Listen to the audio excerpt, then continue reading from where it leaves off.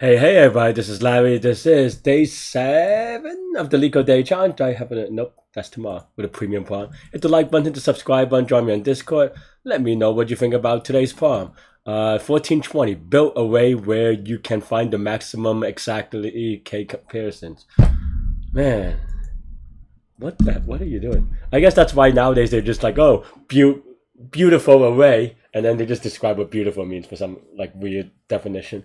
How's everyone doing? Hope everyone's weekend is looking good. My hair is really funky. I'm due for, I'm very due for a haircut. I understand. I'm probably like a couple of weeks later than usual, but I'm trying to get a haircut right before my trip instead of like, because I'm going to be gone for a couple of months. So please don't rob me. Anyway, let's take a look at today's poem and actually read the poem, because what are you doing? What is this title? Okay, so you're given 3 integers n, m, and k. Okay, consider the file algo to find the maximum element of an array of positive integers. Okay, let's see. So okay, so this just does okay. So this is like almost so this is almost like so we're trying to, I don't know if we're trying to minimize search costs or whatever, but this is just count the number of times the maximum changes, which is, I guess, like, is it longest or just like number of increasing whatever things, right? Of the number of max changes. Okay, what is that? Now what do we have to do with it? All right, so array have n elements. Each element is less than or between 1 and m inclusive. Okay, yeah. After applying the mentioned algo to R, the Y search, oh, this is a hard problem. Okay, is you go to K. Okay. First of all, mod. Let's typo in the mod would be sad. Let's kind of put in the mod before we forget. Gotta sing the mod song, as I always say. All right. Let's kind of do an example. I'll go for an example. So they are duplicate numbers. Okay. And k is equal to 1. Okay. The first thing that we should look at for these problems, to be honest, is look at constraints, because you're trying to figure out how brute force maybe memorization as you can get. And given that n is equal to 50, m is equal to 100, and this, I think this is just a standard dynamic programming problem. Because the thing that you're trying to keep track of is just and given these constraints, even the I guess m is the maximum number, right? They couldn't label these, but in any case, then you have to keep track of how many numbers you used, the current max number, and then the search cost left, right? And that's pretty much it, and that's your state. And really, you can you could do a for loop for it maybe, but you can also just do. So I'm gonna write the for loop version, and then we'll see. I mean, seems pretty straightforward, to be honest. Like, once you get to it, I mean, in the sense that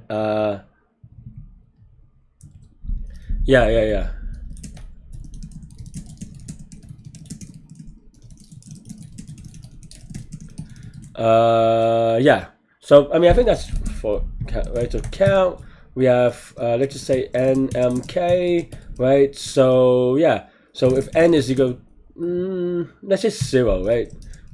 I'm just thinking about whether we count up or down, but for this particular problem, for this particular dimension, it doesn't really matter as long as you're consistent with what you're doing. So I'm going to count down. Then in this case, we ran out of numbers. So if k is equal to 0, that means we're also counting down from k and the k left. If k is equal to 0, then we return 1. Otherwise, we return 0, right? Because that means that you still have some k left. And then another base case, but it's not really a base case, but it's a shortcut case, because you could do it without it, but we return 0 because that means that we went over. But I think we could just actually add an if statement on the recursion instead, right? So we'll do it that way maybe. And then and then here is just what's it, count maybe,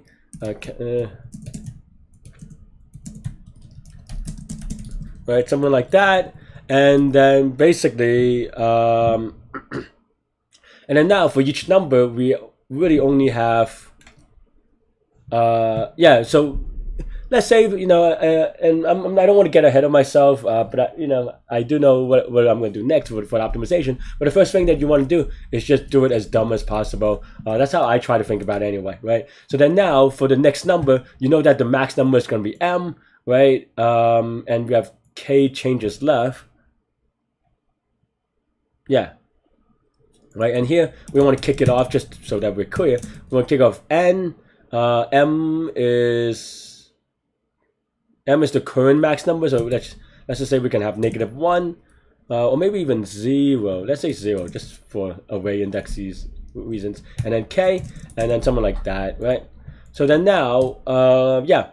So then now the next number, there are only two things, right? So let's say the next number is for x in range of from 1 to m, right, inclusive, right? That means that the k doesn't change because your k is the same, right? So then now we do n minus 1 x, and then k, no, k doesn't change, so that, and then we do another one where m plus, or just m, no, m plus 1 all the way to, oh, I guess there's 2 m's, right?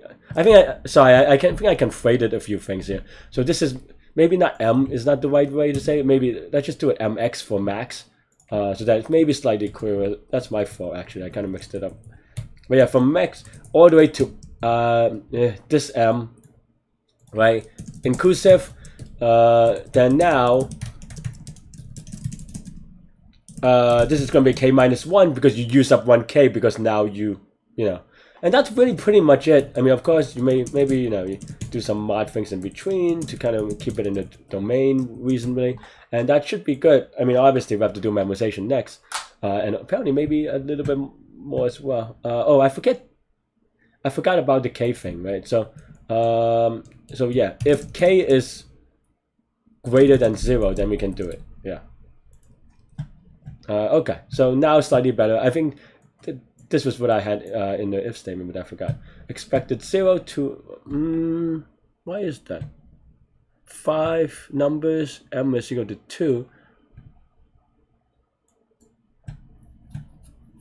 Why do I have 6?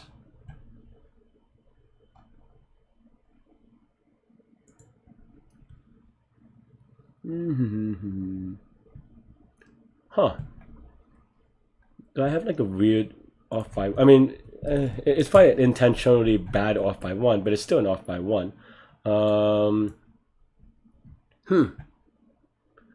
the first, I mean, I think my logic should be right, but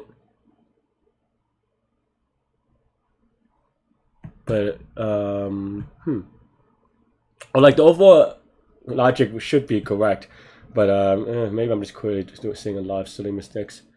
Okay. Huh. Do I have a typo somewhere? Why would this be 6? Because basically the idea is that you can't really switch to 3 because 1, it should only just be 1 and 2. But maybe I have some like weird thing here. Oh, no, this doesn't go beyond it, so it should be okay. That's weird, actually. All right, let's print it out. I thought I could maybe reason about it, but apparently not. So let's kind of print it out real quick, and maybe it'll be obvious. Should be all zeros all the way. 1 1 1. Let's actually go backwards. So then now this is 6 y, 4, and then the next number is 2. K is 2 because we used 1. How do you get to this state?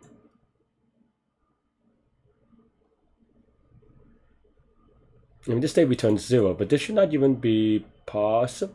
Oh, I guess it is possible if you go from 1s, or this one going to this one, I guess. But how do you get to here? Do I do zeros or anything? No, so the core stack should be from here to here.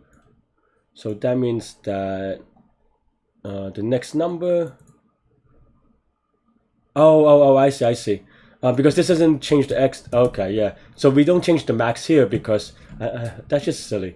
because it doesn't go over the max. So my states were wrong. But yeah, after kind of fixing that, should be okay. Of course, this is going to be too slow, even though the constraints aren't that big. But you know, it is some like combinatorial thing, right? So let's just say 50, I guess. And this will probably time out. And the first thing we should do, of course, is memorization, right?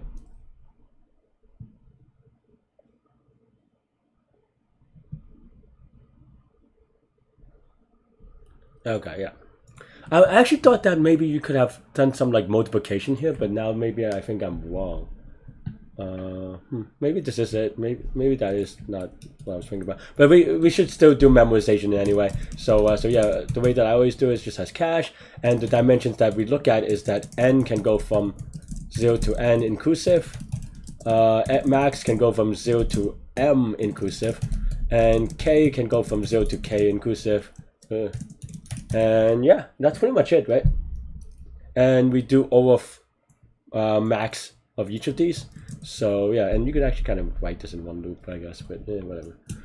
Yeah, so each input takes O of m time.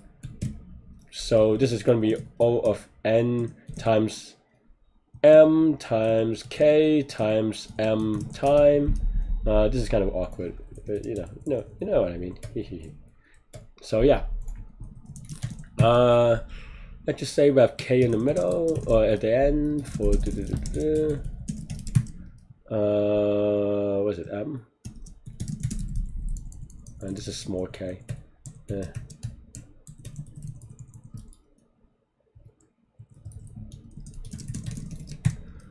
N plus 1, right? And then it, the same way that we have always done it. If you've been, if you've seen this stream before, except for that I kind of messed up here, but okay, fine. I mean, not that much over here. If I could type correctly, anyway.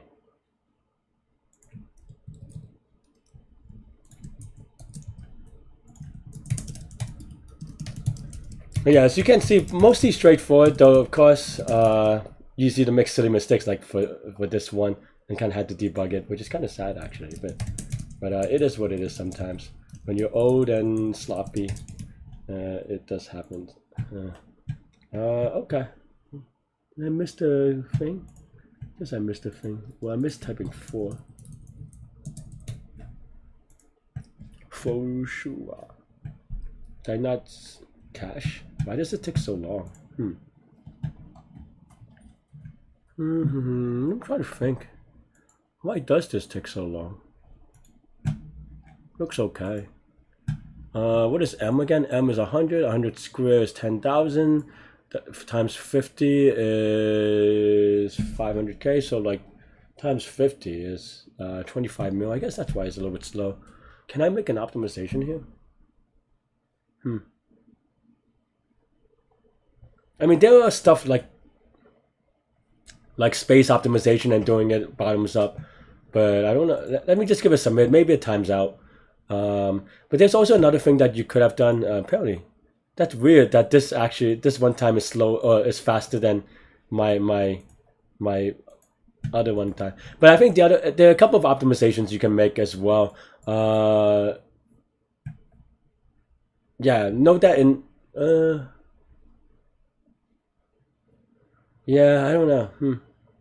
I mean, I think the bottoms up one is the easiest one, and then you kind of could remove one of the dimensions for sure, probably the n, and then that should make it at least 50 times on the allocation. Because the thing with that is usually like yeah, maybe memory finding is not a big deal. I don't know. Yeah. Anyway, that's all I have for this one. What did I do last time? I guess I did the same except for RU cache. Did I do it during a contest maybe, probably? But this seems pretty reasonable. This actually is... I used better naming that time around. Definitely check that out. I think I solved this during a contest though. But that was a long time ago. How was everything 3 years ago? How does time even work? I don't know what's going on. I am going to take a nap, so let me know what you think about this problem. Let me know what you think about the explanation. Hopefully this makes sense. I think I think everything here is basically, to be honest, and I hope I don't, diminish it in any way or minimize it. It's not easy to see per se, and they kind of give like a lot of obfuscation. I can't. I don't know. I'm saying that wrong. With this thing, but this is actually a pretty easy to read function, and I think the biggest thing is just getting this part right about updating the max. And for some reason, I updated without, But yeah. That's all I have for this one. Let me know what you think. Let me see if there's a quick editorial. Is there okay, this is basically the way that I had it. I was wondering if and this is bottoms up, and this is space optimization. Oh, yeah. But I was wondering if there's anything like cooler about it. Prefix sum. Man, what is going on here? Not sure about that one, but apparently there's some like really good optimizations here with prefix sum. How would I think about it? Now that, let's say I got a hint about prefix sum and don't know it, how would I think about it?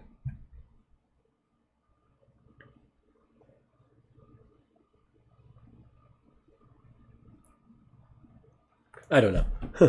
I'll have to think about it another time. Today's a little bit lazy. That's all I have for today. Let me know what you think. Yeah, have a great weekend, everybody. Stay good, stay healthy, to good mental health. I'll see y'all later and take care. Bye-bye.